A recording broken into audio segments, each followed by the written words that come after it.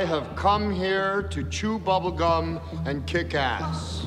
Like to be scared, but don't want to be too mainstream about it? And I'm all out of bubblegum. Welcome to WatchMojo.com, and today we're counting down our picks for the top 10 cult classics, category horror. Is anybody besides me interested in what's on the other side of that door? For this list, we've picked our favorite horror flicks that were not necessarily successful at the box office, but which gathered sizable followings over the years. That means movies that made a respectable amount of money in theaters do not qualify. We ought to just burn these things. Can't burn the find of the century. Number 10, Videodrome. Got something I want to play for you. David Cronenberg films often find their way into cult culture, but this 80s sci-fi thriller is one of his weirdest. Come to me now. Max Wren is a TV exec who starts airing a show that depicts horrible acts of torture. What the hell's wrong with you? What follows is a series of increasingly weird scenarios in which Max develops a brain tumor, grows a VCR in his abdomen, and shoots cancer from a gun. Grotesque, as promised. If that's not enough to ensure Videodrome's cult status, actors like James Woods and Blondie singer Debbie Harry seal the deal. The television screen has become the retina of the mind's eye. No more talking. No more guessing. Don't even think about nothing that's not right in front of you. Number 9, Cube. A cult classic so popular it led to a sequel and a prequel. This perplexing film about strangers trapped in a giant booby-trapped cube split critics. As with most cult films, the acting and script weren't its strongest assets. Shut up! But director Vincenzo Natali creates a hypnotizing thriller that never breaks tension. But let's face it, cult audiences ain't watching this one for the turmoil between the characters. They're more interested in pure, unadulterated gore. Mad. And Cube does not disappoint. I must remind you that the scanning experience is usually a painful one. Number 8, Scanners. Drawing from the period-specific obsession with psychic phenomena, Scanners has all the hallmarks of a B-movie romp. Oh, God. They killed Ben Pierce. Yes. Come on upstairs. And director David Cronenberg ramps up the gore with above-average effects and head-splitting scenes. Yes, mainstream audiences may know it best as that movie where the guy's head explodes. Not relevant. But cult fans appreciate it as a thrilling film with enough meat to spawn sequels and spin-offs. Also, gotta love that gore.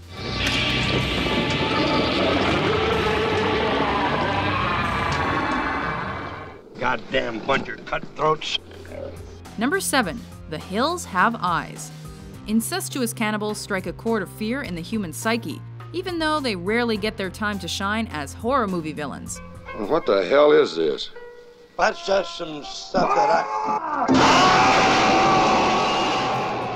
Following the traditional horror flick setup, the Carter family is vacationing across America. One night, they stop in the midst of a barren desert and are ambushed by a freakishly disfigured clan of hillbillies. juicy. Classic terror ensues.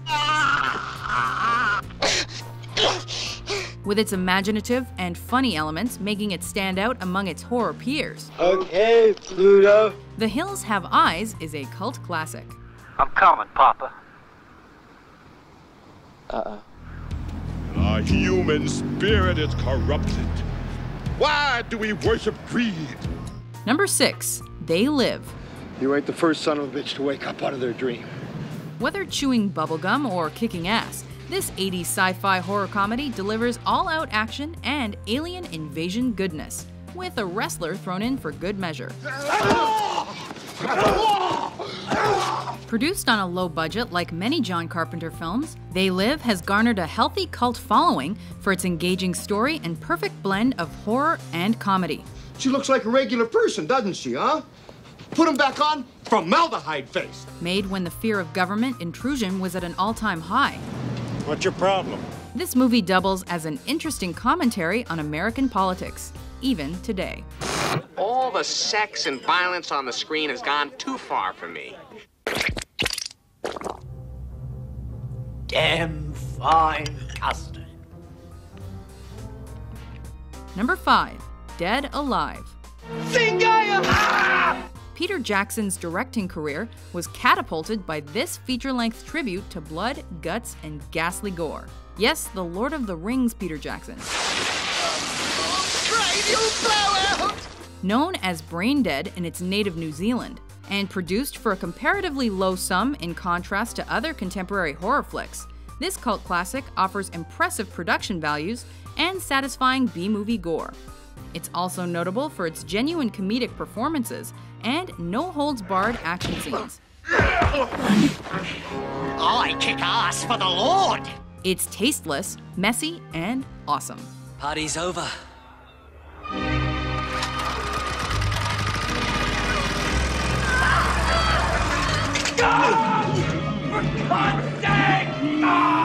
Number 4. Re-Animator. Loosely based on the work of cult horror author H.P. Lovecraft, Re-Animator tells the story of Herbert West and his trusty companion as they go about finding a cure for death. He's dead. Wackier and somewhat more comedic in tone than its source material, this horror classic delves into Lovecraftian lore with ghoulish glee. Oh, damn! What are you doing on my rope? The film's impressive practical effects and hammy performances put it in the same category as the films we are about to list. Foolish, fatal mistake of coming here to challenge me. Oh, I have a plan. That knife won't do you any good. He likes that knife, remember? Number 3. The Texas Chainsaw Massacre. Produced on a shoestring budget, this cult classic became relatively successful at the box office. Word of mouth got around, and soon everyone was rushing to see the antics of Leatherface and his hillbilly family. You like this, Dave? Exploring the concepts of isolation, primal instincts, and murder by power tools, Tobe Hooper's Texas Chainsaw Massacre set a precedent for the senseless slaying of sexy teens. And broke new ground, much like George A. Romero's Night of the Living Dead did before it. I see things. We found this. Number 2. The Thing. My God, what the hell happened here? Dark, brooding, and tensely apocalyptic, this John Carpenter film about a murderous alien entity didn't fare extremely well at the box office when it was released. You see, what we're talking about here is an organism that imitates other life forms. That's probably because it opened at roughly the same time as E.T. the Extraterrestrial, and it offered a completely opposing and antagonistic portrayal of possible alien life. Damn it, child torture! While that might have put off audiences, Clear. over time, its following grew like a slow contagion thanks to home video, and it's now considered a classic of horror cinema.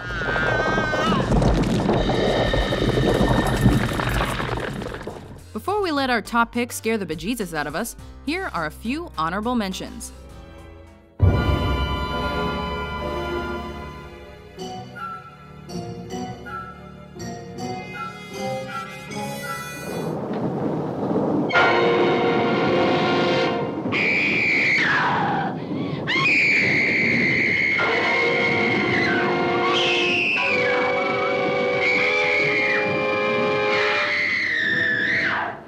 You will undergo death and rebirth.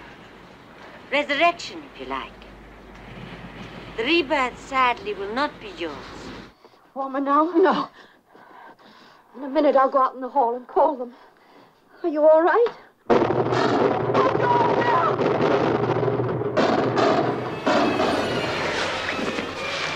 Thank you. I don't know what I would have done. Number 1. The Evil Dead.